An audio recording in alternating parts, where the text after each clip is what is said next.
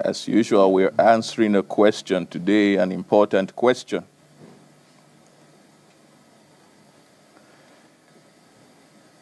And by means of that, because of its importance, we're taking a few things for our own lives from the Word of God.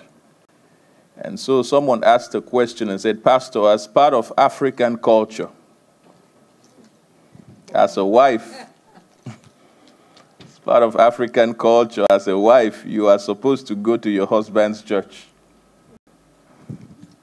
In a situation as a lady, I get married to a person from another church. What do I do as a lady?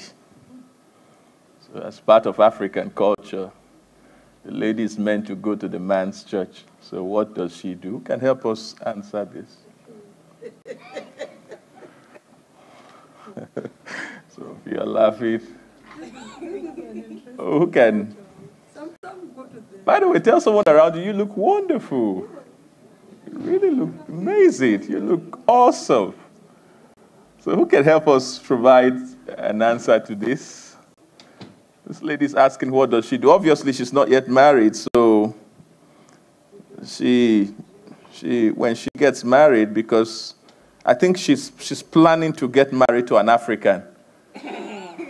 So, Pastor City, okay, yes, please give Pastor City a microphone. She wants to try. And then another person will probably see somebody from the back or from the midpoint. Yes, Pastor City, over to you. Thank you so much, Pastor, for this opportunity. God bless. I think the word used, African culture, there is a bit generalized because there are a lot of countries in Africa, more than I think more than 40 or so. Yeah, so it's a bit generalized because it depends. There are some times where the man actually goes to the ladies' church.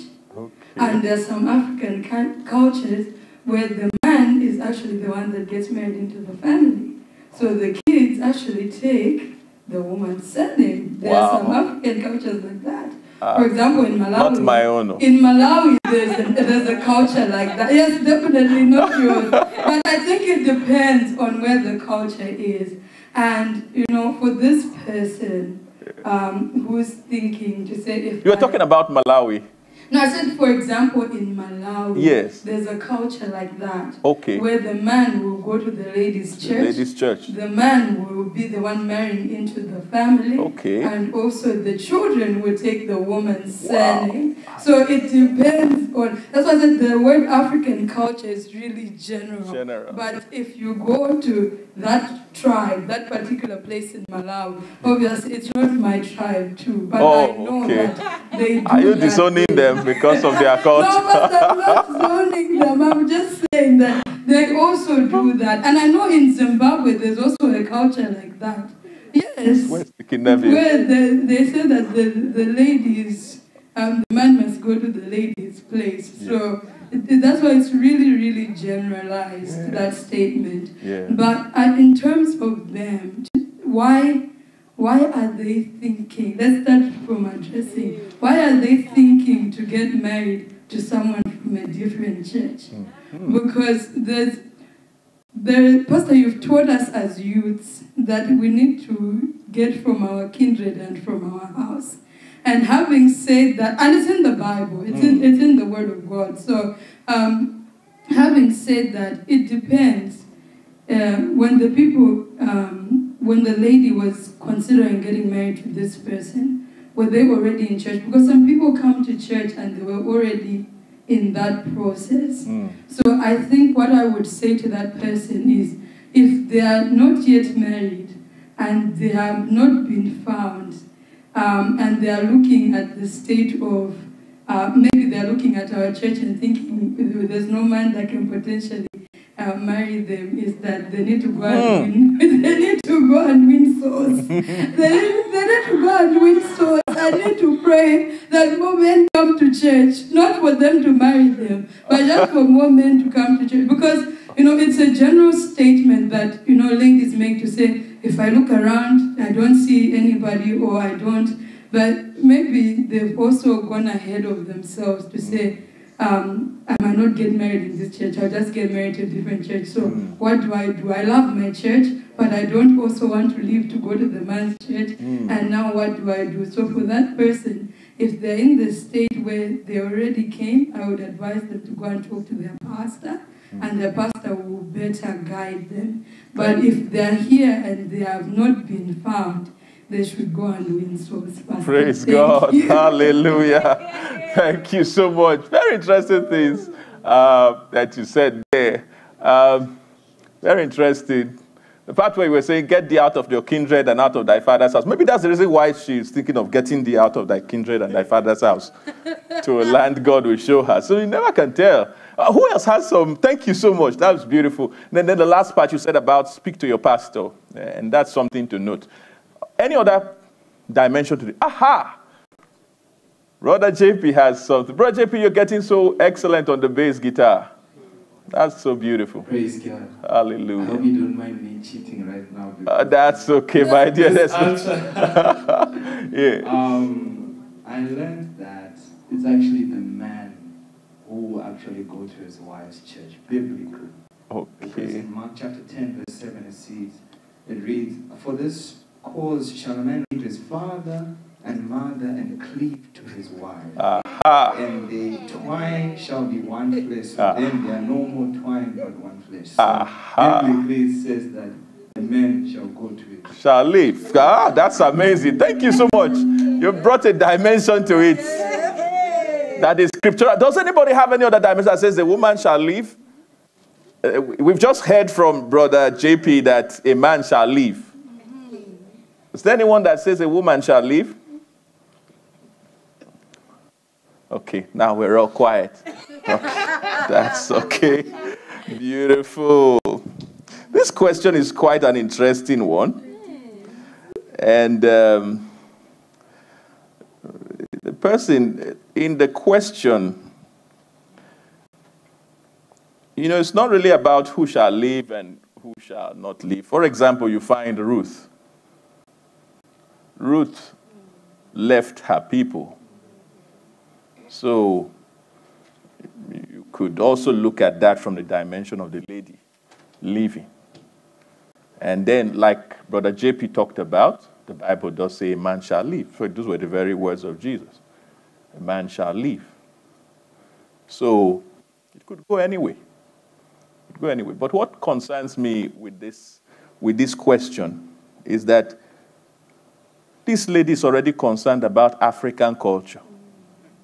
That's the area that's concerning. The African culture. And there are many people who are like this in the house of God. They are concerned about Zimbabwean culture, Malawian culture, Nigerian culture, English culture, European culture, Australian culture. And there are all types of cultures everywhere in the world. And also you have, you know, when you say culture, you're looking at everything. But then within culture, you have customs. So the unit of culture are the customs, the practices that constitute and sum up to make up this thing called culture. So my concern is that this person is already becoming concerned about African culture, which takes us into a whole different dimension of things. Hallelujah. In the house of God, there is a culture. In the kingdom of God, there is a culture. And when you get born again, you are born into a kingdom. And in that kingdom, there is a culture. And so from the time you get born again, you start finding out what's the culture. How is the culture so that you can conform to the culture of the kingdom. Because the various cultures you have in the world, they are beautiful. For example, you find Jesus' body was buried. The Bible tells us his body was buried according to Jewish culture. Okay? So there was a culture also. The Jews had a culture, and his body was buried according to Jewish culture. Okay? According to Jewish customs as well. So there were cultures, but you need to understand that or even Jewish culture was different from the culture that pervaded the environment. There were many similarities, but there was a difference. The key difference between the Jewish culture and the cultures of those who surrounded them was that their culture was centered around God, was centered around Yahweh. And so you find a lot of the names had something to do with Yahweh. It's like in some cultures in the world, you find there will be a tint of the name towards God. Like one I'm a bit familiar with in Nigeria, they call this person Chimezie, Chides, Nkechi, Chinyere, Ogechi. Thank you. A good friend of mine is a professor. She's Ogechi, and she watches our services. So, Professor Ogechi, you are most welcome. Ogechi, and all types of Chi. Are there names like that in Zimbabwe? Yes. What is the, how is it like? Aha, now they're accusing each other. Okay. Oh, you know, you find the culture was tinted around God. Okay? But the same way the Jews prayed several times in a day, that's also how those you find around them, for example, the Muslims, they pray several times a day. You find the Jews washing their bodies before for different things. You find the Muslims doing the same. So the tinting of the culture was around God. Everything they did, they surrounded it with God.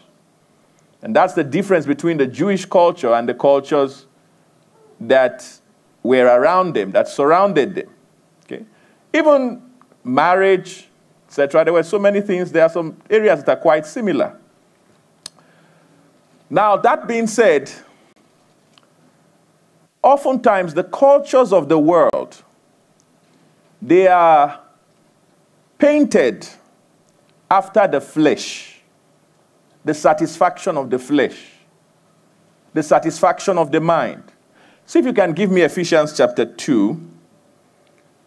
Ephesians chapter 2. From verse 1. Bible talks about us before we came into the kingdom, before we got into the kingdom of God. It says, and you has he quickened who were dead in trespasses and sins.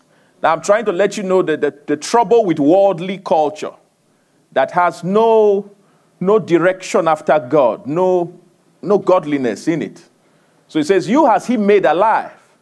So before we got born again, we were dead in trespasses and sins, despite the culture, whatever culture we were a part of.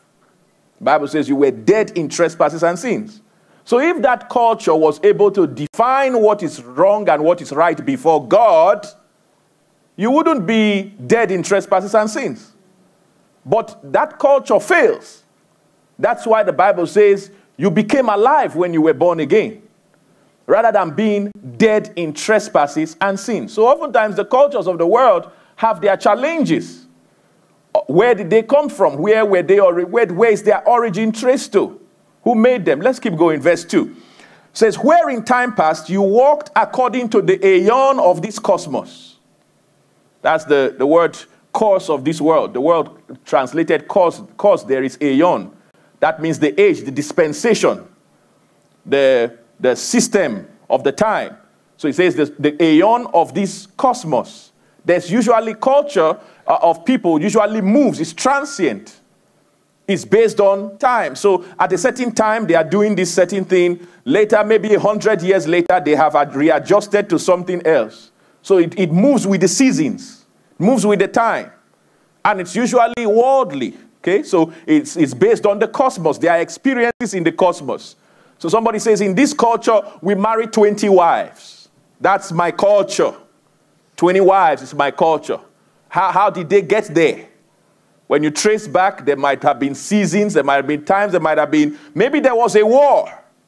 And as a result of the war, many men died. Many men were killed. And so you had a limitation in the number of men in that culture. And as a result, every lady wanted to get married. And so they said, okay, you know what, like some years back, I'm not too sure if it was Eritrea or one country in Africa, they made it a law at the time. It was a country around that place. I think it was Eritrea. They made it a law that every young man had to marry 2 wives, minimum. Right? Am I speaking Greek? It was Eritrea, right? Aha. Every young man had to marry 2 wives. You had no choice whether you answer Christian, Muslim, or Hindu. As long as you are Eritrean, had to marry 2 wives. And so some other people who had in their laws 1 man, 1 wife were like, oh, I want to become an Eritrean. They could become promiscuous. You see, so you could have experiences like that, and then they modify the culture to suit the time, to suit the season. Okay, but is that God's plan? Is that God's idea? Not necessarily. So you see, there's a course of this world. So it says, you walked according to the course, the aeon of this world. According to the, now it gets a bit serious. It says, according to the prince of the power of the air. So he's talking about there are spiritual influences that determine the culture. The prince of the power of the air. He says, that same spirit now works in the children of disobedience. So he says, the spirit of disobedience, the spirit that works in the children of disobedience, also functions in this world, in customizing the aeons of this world, upon which culture can sometimes be based. Glory to God. So you see, that's the danger. And then it says in verse 3, among whom also we, before we got born again, had our manner of life, our conversation in times past, in the lust of the flesh, to satisfy the flesh. Such cultures sometimes tend to satisfy the flesh, fulfilling the desires of the flesh and of the mind. The things that come out in those cultures, they sound reasonable. They are very reasonable. I mean, a man marries 20 wives. I mean, how reasonable is that? That is very reasonable. Isn't it reasonable? No. Okay, to you, because you are in the kingdom. Right? Man marries 3, but you know, sisters I'm hearing say, gentlemen, isn't it reasonable that a man should marry 20 wives? Brothers. Very reasonable. Thank you. Thank you, evangelist. Very reasonable. Very, very reasonable. Very reasonable. I mean, control of 20 wives. All right? And in some cultures, the man therefore has a nice time enjoying himself because everybody's attention is on him. To make sure he has good food, he has everything, you know. Everybody's very protective of him. He's the king in the clan. Then he has like 100 children. He's doing very well. His generation shall reign long after him. Glory to God. So it can sound reasonable. There are some cultures you have in a land like this, you know, where you find maybe some people, you know, they say, you know, this is the way of life. This is the manner of life. This is the way we do things here. The question is, who is behind it? Who is behind it? That's the question. Who is behind it? Is it the prince of the power of the air? The spirit that now walks in the children of disobedience? Is that the one behind it? If it's the one behind it, you've got to check it carefully. Check that culture carefully before you subject yourself to it. Glory to God. Hallelujah. So this is so important with culture, worldly culture. You always need to verify who is behind this culture. Does this culture promote the kingdom of God? Or is the culture against the kingdom of God? Need to find out carefully before accepting it and saying, I'll build my life on this culture. Just because it is culture or just because it's a custom does not make it right. Need to check it out from the word of God. All the time, verify from the word. Test the spirit behind the culture. Examine the spirit behind the culture. Glory to God forever. Can somebody say hallelujah? Hallelujah. Very important. Remember, worldly culture, I'll just show this briefly to you, was a part of the condemnation of Jesus Christ to death. That was part of worldly culture. It came to a point, give me John chapter 18 from verse 38. He showed that to you. If it was not for worldly culture, as far as Pilate was concerned, Jesus was not to be condemned to death. And he made it clear. It was very clear. So they brought him in, and the Pilate judge said to him, what is truth? So Pilate had a conversation with Jesus, and where Jesus talked about, I came to declare truth. So he said, what is truth? And when he had said this, he went out again unto the Jews, the Judeans that brought him, and said unto them, I find that this is the one that has the final say. He said, I find in him no fault at all. It's declared innocence. I find in him no fault at all. So based on my examination, based on my look at and my judgment concerning this matter, I find in Jesus no fault at all. That was his declaration. Then verse 39. Here culture, custom comes in. But you have a custom that I should release unto you one at the Passover. There's a practice, there's a custom. We have a culture. I should release one unto you at the Passover. So I want to bring in culture. Will you therefore that I release unto you, do you want me to release unto you the King of the Jews? Verse 40. Got their response. Then cried they all again, saying, we don't want this man. Based on culture, we make our decision. Our culture says we can't have him. We don't want this man. But rather, our culture will permit us to have Barabbas, who is a thief. Now, Barabbas was a robber. So they rejected Jesus based on culture. Pilate brought in culture. And so it's always important when you are looking at culture, understand who is behind the culture. Culture can be manipulated against the kingdom. And when you are born again, you are now a part of kingdom culture. Can you say with me, I'm a part of kingdom culture? Absolutely you are. Absolutely you are.